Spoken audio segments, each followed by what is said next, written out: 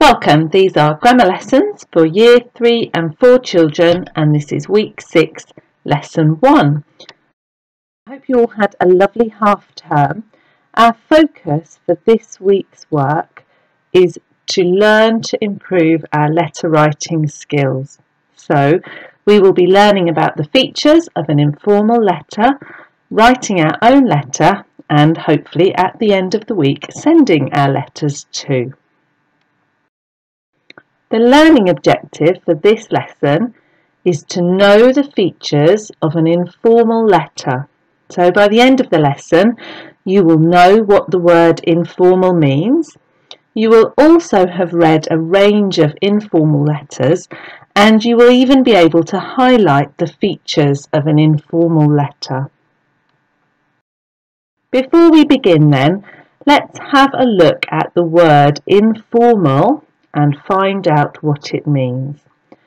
In the dictionary, it says that informal means a relaxed, friendly or unofficial style, and that its vocabulary is suitable to everyday language and conversation rather than to official or formal contexts. So here's a sentence using the word: we had an informal meeting over lunch.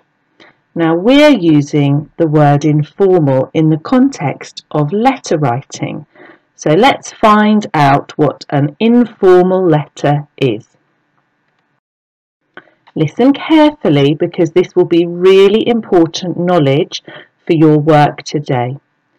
An informal letter is a letter that you might write to someone you know well, for example, a friend or relative, someone whose name you know.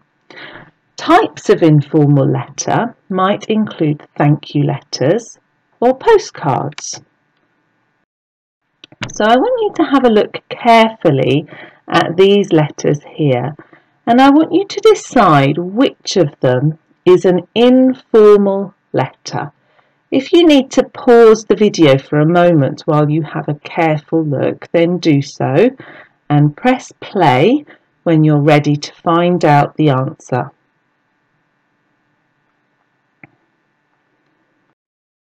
So out of these two letters, it is the one on the left that is an informal letter. We can tell by the way it's addressed. It says Dear Maya, so this person knows Maya by her first name. And the language in the letter is a little bit more chatty.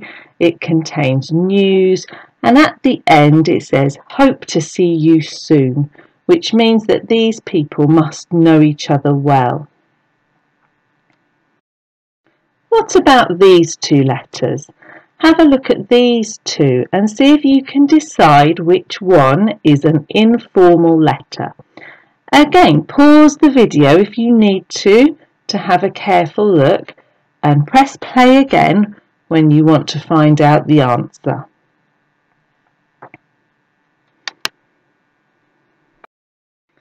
So again, it's the letter on the left here that is the informal letter.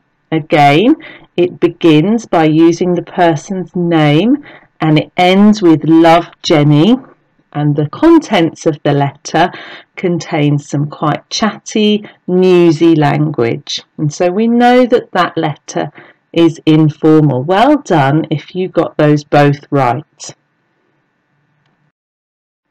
Here are some more informal letters for you to read. We're going to read them through together in a moment.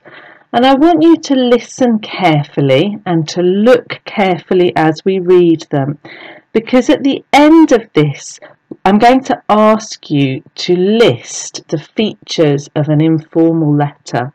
And so the more carefully you look and listen, the easier that task will be. Here's our first letter.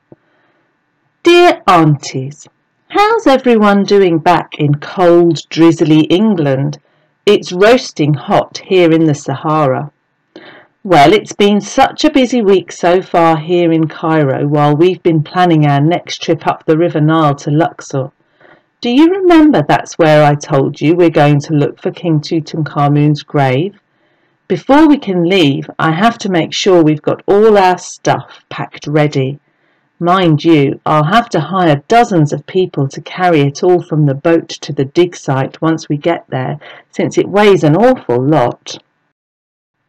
My favourite donkey's leg is a bit poorly, and she's incapable of walking, so I'll have to get her some medicine and ask a vet to look at her if I can find one.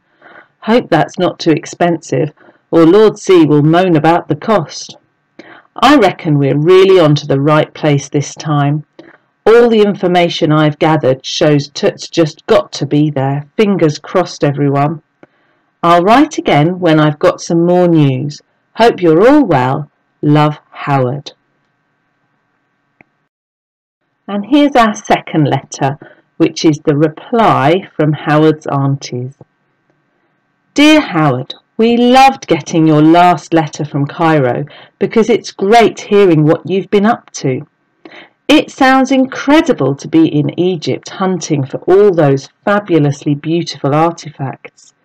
When we showed our friend Ada a picture from the newspaper of what you're doing, she said, "Oh, I wish I was there too."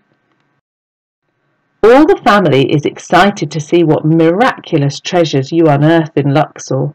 Or maybe I should say unsand, ha. I've got a little bet on that there'll be several ounces of gold, and I don't want to be disappointed.